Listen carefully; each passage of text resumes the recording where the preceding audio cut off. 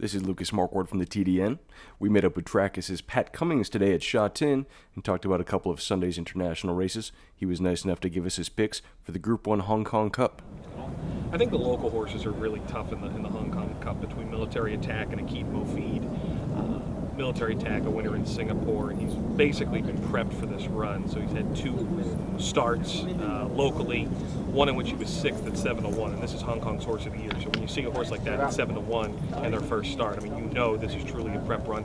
He ran 3rd in the local prep here last time, and he was only 5th in this race last year, but he's a different horse and really was incredibly successful in the early part of 2013 here, and then went to Singapore and won.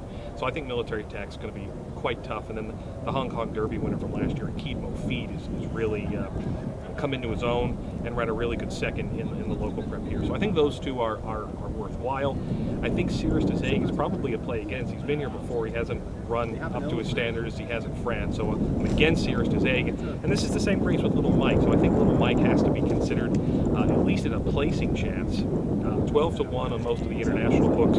Probably go off higher here because they really don't know what to do with the American form. So I have to have a little flutter on Little Mike in the race just because. Cummings also shared his opinions on the Hong Kong Vase. So we've got the Fugue as the 6-4 favorite in the Hong Kong Vase, and you know, I think intent is really important. She only got out on the course for the first time on Thursday, and that was really it wasn't much work at all.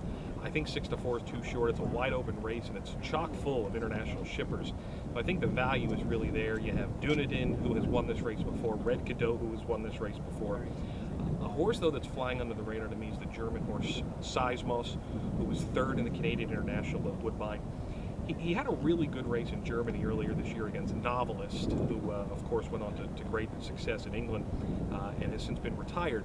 But Seismos, to me, is a horse who covered a lot of extra ground at Woodbine. He covered about 45 feet more than the winner, Joshua Tree, who, of course, loves Woodbine.